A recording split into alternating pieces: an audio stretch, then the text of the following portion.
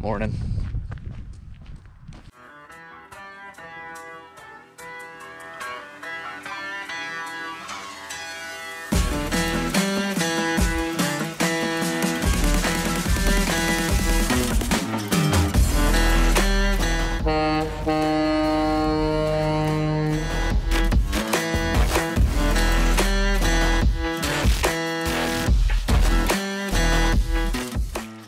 Okay, we got a quick video today. I'm just gonna do a quick install, step-by-step install of the Appway onboard scale system, Bluetooth scale system. That's what they look like. Do a little unboxing here. Set over here because I don't want to show you my workbench because it's completely covered in tools, but this is what comes in the kit. The actual sensor itself here, as well as a 3/8 adapter, 3/8 airline adapter. That's what I'm going to have to end up using. There's the sensor itself there, and instructions for the install. So we're going to get this installed. You need one sensor for each leveling valve on the truck and trailer. So my trailer has one leveling valve in the back and one leveling valve on the drives. So what the system does is it'll take those measurements and everything like that. It'll compute your weights and do estimation on the steer axle, and should update to your phone. So I'm going to get this installed today. I did a lot of looking online as far as reviews and everything like that against Appway and some of the competitors, and Appway seemed to have a lot of positives. So plus it was very reasonably priced. The sensors are $150 a piece, and I was able to get like 10% off, and because they have a lot of specials online and everything. And I bought the two sensors. I did a lot of research on them. The only real complaint they had was the time it takes to upload to the phone, but you can do some settings to change that. And the other complaint there was the fact that it would a lot of people were having trouble with their phones connecting to the sensor on the trailer. So what I'm going to do is I'm going to take some of the advice that Appway had, and I'm going to run a line from the back leveling valve all the way up to the front of the trailer. I'm going to mount my sensor up at the front of the trailer so it's close to the phone. So let's get the truck in the shop here and we'll get going on this.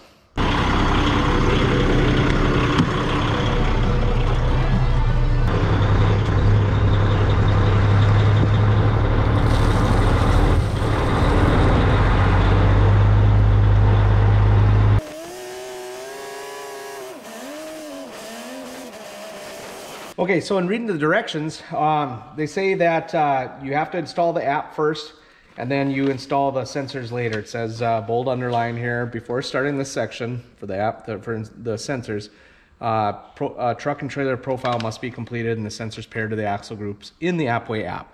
So I'm gonna go ahead and do that, try to walk you guys through that so everybody knows what's going on. So this should be a pretty good tutorial actually if anybody's putting these things on their trucks.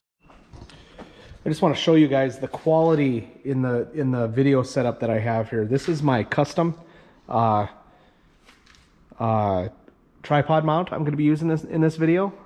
Some may call this a broomstick, but it's actually a very technical piece of equipment here. So it's going to allow me to place this camera up and hold it above my head while I'm doing all this below you guys. So I spare no expense for you guys.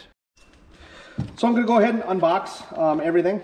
Here's the two systems, another set of instructions, shouldn't need that, so I'll put this down here. And I got our two systems laid out here, so we will unpackage these.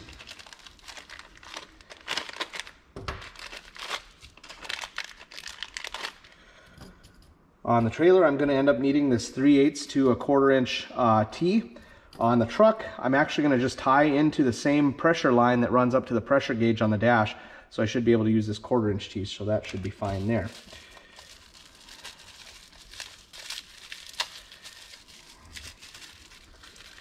Here's the actual sensor itself that threads onto here. And yeah, so let's get the other one unbuckled here, or unboxed, I mean. Okay, so I'm going to go ahead and start with the app itself. I've already downloaded the app, but I have not configured any trucks or trailers. So let's go ahead and do that. So it's going to be creating a new truck or trailer. Add truck. Okay, the first thing it's going to ask for is for a picture of the truck. You can do that if you want. I put in the truck type, 2014 KW T660, license plate number, VIN number. It's going to ask for truck type, and we're going to put fifth wheel. Steer axle weight limit is going to be 12,000 pounds. Drive axle does not the steer axle does not have a height control valve, so we're going to leave that. Drive axle, it has one height control valve. Weight limit on that axle group is 34,000 pounds. And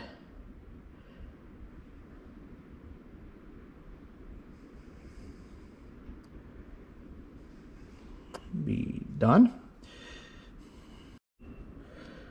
So now we'll go to add trailer. And we're going to add one. Take a photo of it. I'll just worry about the photos later here. Going to be 1988 Trailstar, 36 foot.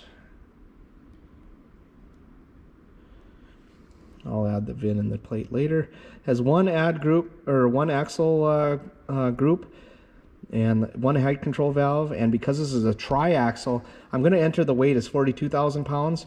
But because the tag axle is not connected to the height control valve, every time I weigh this, I'm going to have to weigh it when it's sitting on its tandems. And then I'm going to have to put the tag axle down afterwards. So we're just going to set this at 42,000 so it won't let me know that it's overweight or anything like that. We'll go done.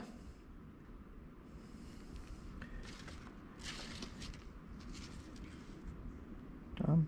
Oh, I have to enter a license number. So I'll be back when I get done with this. Okay, so I got everything entered, so we'll go to done here. So now we flip the page on the instructions here, and we go to pair the Appway sensors. My trucks, okay. Select the truck or trailer to edit. We're going to edit it. And we're going to set up sensor. So because the batteries were shipped in the sensors, you have to take the batteries out and let them sit for 45, not drop them like I just did. Roll it on this workbench.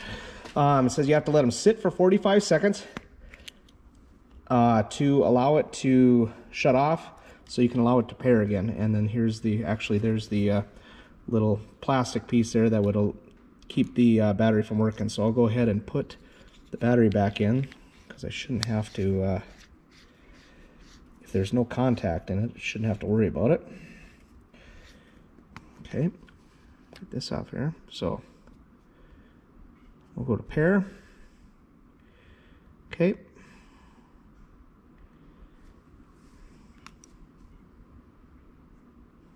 I should make sure I got my Bluetooth on first. I do.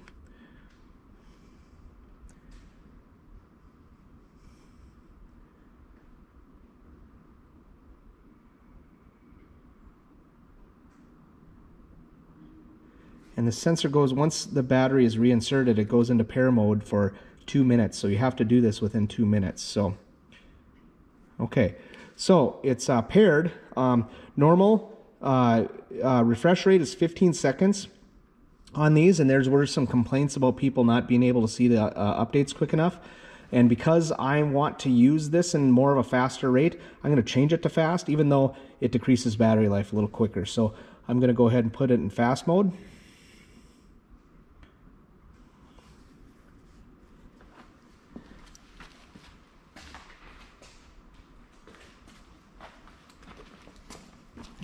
Okay, so that sensor was updated successfully. So, okay. I'm going to put a little T on the back of this. which really was really hard because I got a crappy marker. But anyways, I'm going to make that, well, truck and trailer both start with T, whatever. We'll get it figured out. So this is going to be the truck side, and this one's going to end up being the trailer side. So we're going to go back, and we're going to go to my trailers. I'm going to go edit this one. We're going to set up sensor and do the same thing with this one.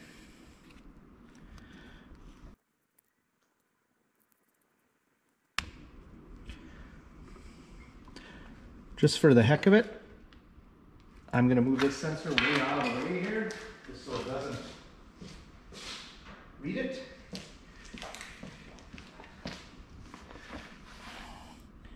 And we'll let this one pair up.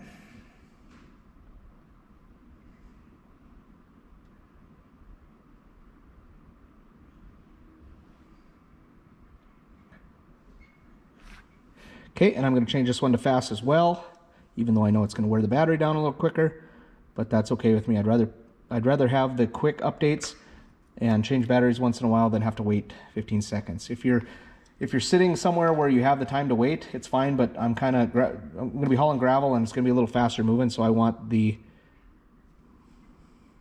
Okay, this one did not pair. So let's try it again. I'm going to go ahead and listen, and I'm going to remove the battery for 45 seconds, and then we'll try it again. I'm going to move that other sensor even further away, I think, while we're doing this. So I'm going to let you guys, I'm going to put you on hold for a minute. Okay, it's been about a minute, so I'm going to reinsert the battery again here. Put it back in and let it pair up here real quick.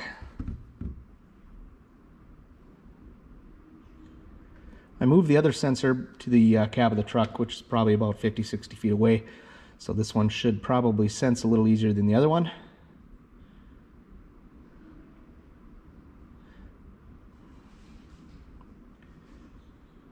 And it's still reading the other sensor.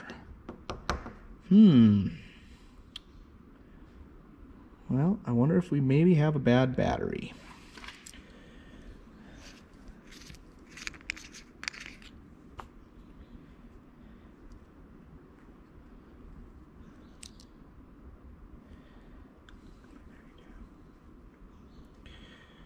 I'm going to go grab another battery. Okay, so I ordered a bunch of these batteries off Amazon for car remotes. So we got a brand new battery in there. I know we had it off for at least 45 seconds.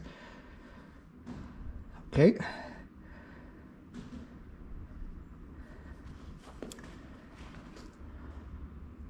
It's possible that this battery maybe lost a little bit of charge on the way, and who knows, we'll see what happens. Hopefully I don't have a bad sensor here. Oh, there we go. We got it. So battery was bad. So, okay, so refresh rate's fast. And good to go.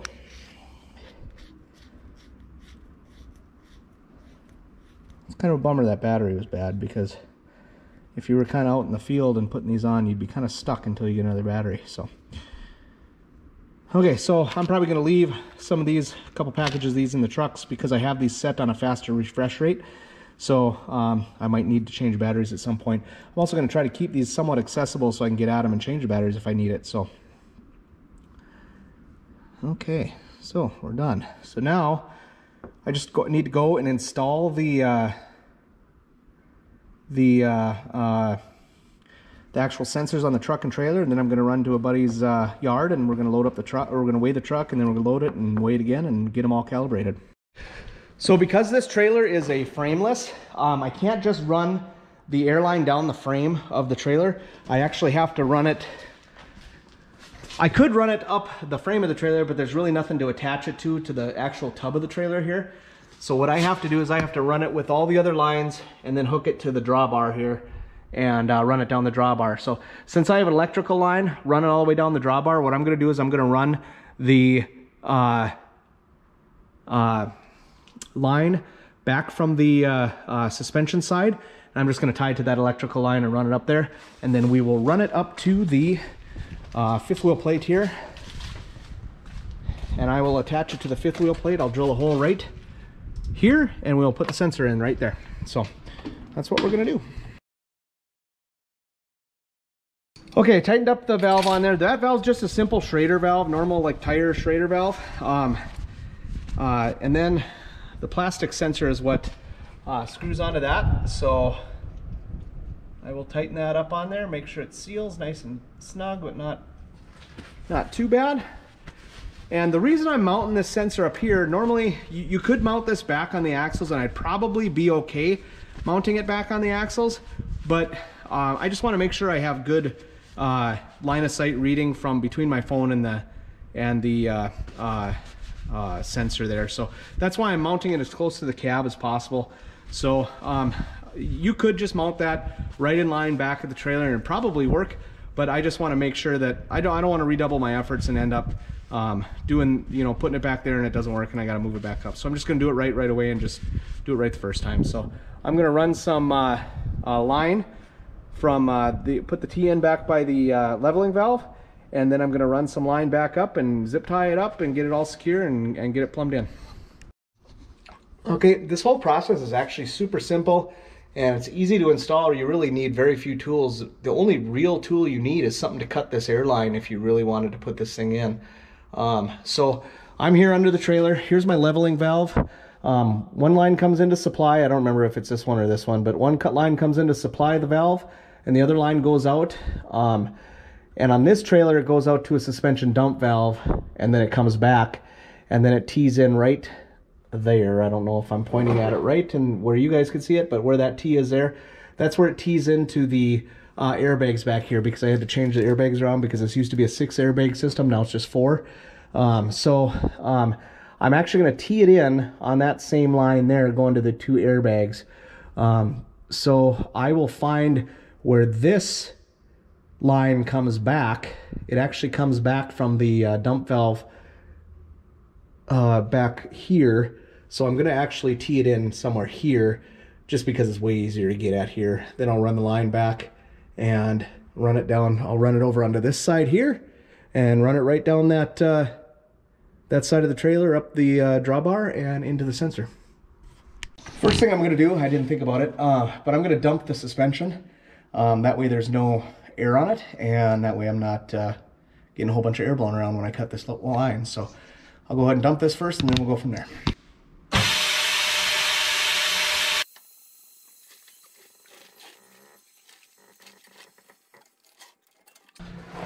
This is the line I need right here. I'm going to go ahead. Can you guys see what I'm doing? Can you see? Okay. So this is the line I need right here. So I'm going to cut it right between the bulkhead here and this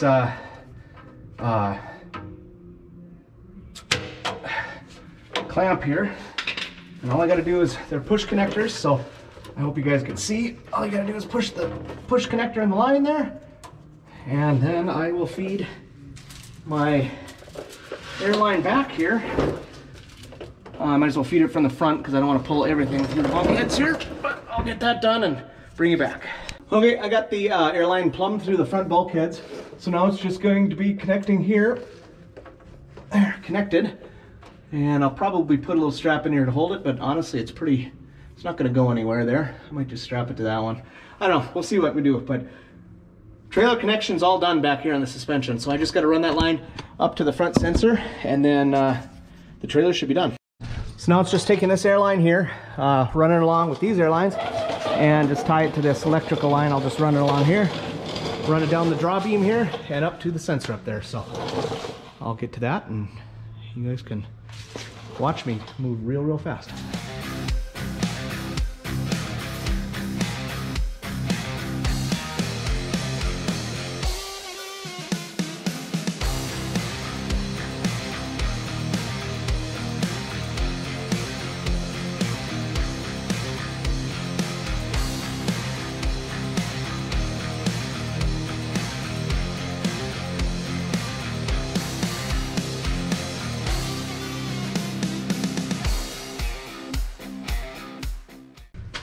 And of course I had to pick the sloppiest day of the year.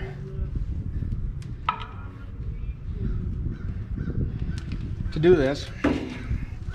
Okay, the only thing you got to remember on like a frameless like this, that's why this beam is here. It's actually locking the fifth wheel level. So on a frameless end dump, it actually pivots on this fifth wheel plate. So this fifth wheel plate pivots up and down on the trailer. So you got to account for that when you're putting wiring in here like this. You have to account for the stretch that it's going to have back and forth. So I have to run just a little extra line here. Probably run one more zip ties. And here's my other little tip. There's no such thing as too many zip ties. Plug this into the back. Okay, and now one more zip tie.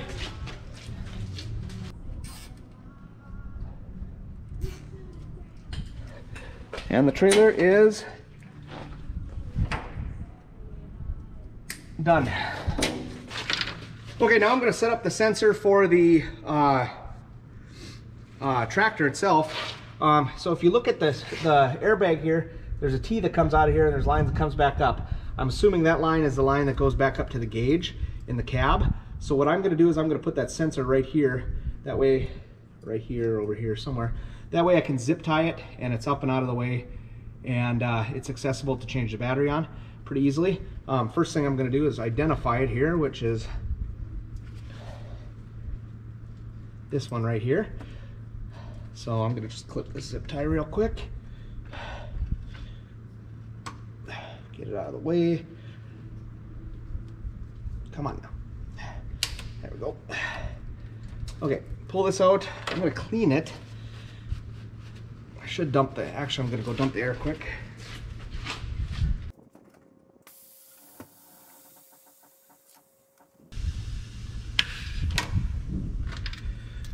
Snip it, put the sensor in line here. Kind of wants to lay back here a little better, and zip tie it back together. Grab my sensor for the truck here, screw it on tight. Clip my tail on my zip tie because I hate it when people don't do that. And that sensor's done. Probably could have done that a little prettier, set it somewhere, maybe run it through one of these holes in the frame, something like that, or put it on the outside of the frame. But it's fine right here. It'll be nice and protected. It'll get road grime anywhere, but it'll be protected here. Rocks and stuff won't hit it. So both my sensors are in. They're roughly the same distance to the cab from each other. So if I can read one, I can read the other. My phone was picking up the sensor that was in the cab of the truck from about 50 feet away. So I'm not too worried about these sensors picking up on the phone. So the truck is done, the trailer's done. Obviously you saw how I probably installed this system in here in probably about a minute. In all reality, I could have done that to the trailer as well. I mean, the install is so fast. The only reason it took me a little bit longer was because I wanted to run that line up, so make sure I had good connection and everything like that. But other than that, I mean, this stuff's installed so quickly. So now what I'm going to do is I'm going to run to my buddy's shop and we're going to calibrate the air system. So, okay, so Luke and I are here at the construction yard here. I got my empty weights here.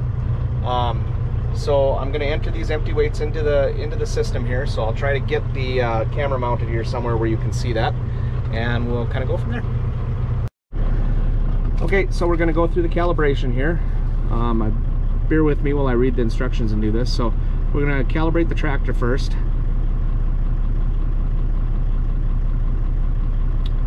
So our steer axle, we're going to throw in at, we're going to edit the steer axle, and we're going to put that in at 10,920. And our drive axle, okay. Drive axle we are going to set at 13,240.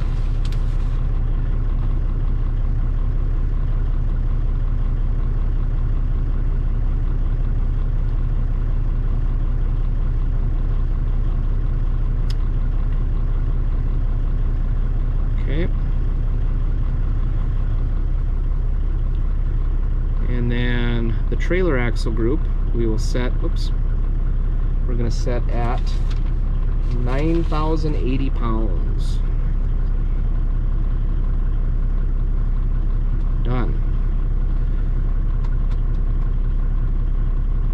thinking.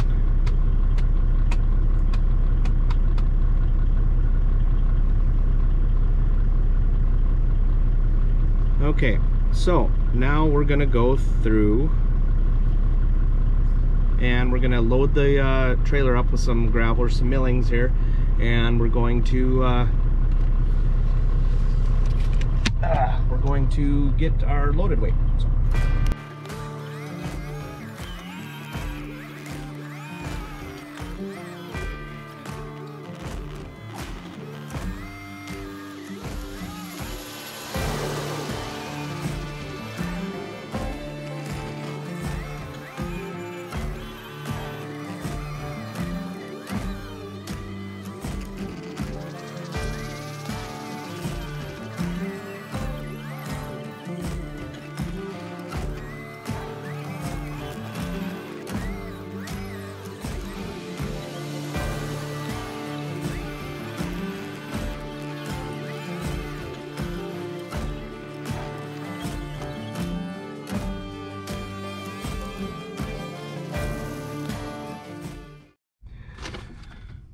Okay, so I got my measurements. I loaded out. Right now I'm grossing out at 83,140. So let's calibrate the full load. Okay, so my steer axle is sitting at 11,100. Check. My drive axle is sitting at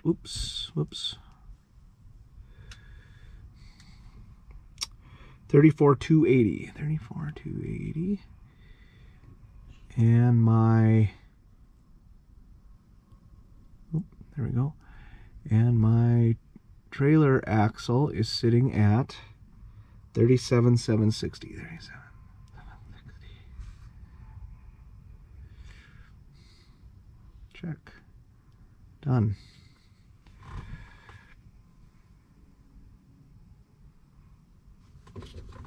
So right now I'm grossing out at 83,140, which is exactly what I weighed, and my cargo weight right now is about 50,000 pounds. And obviously this is updating up and down while we sit here. I got me and Luke moving around in the cab and everything, so that's probably changing some stuff. So we're all calibrated, we're ready to go. So very easy system to use. I'm very impressed with it. So now the only thing left is to go ahead and dump the load that we got loaded up in there. So me and Luke are gonna go do that. We're gonna clean it up for these guys, and we're gonna get out of these guys' hair. We're gonna see how that liner works and see how this stuff slides out.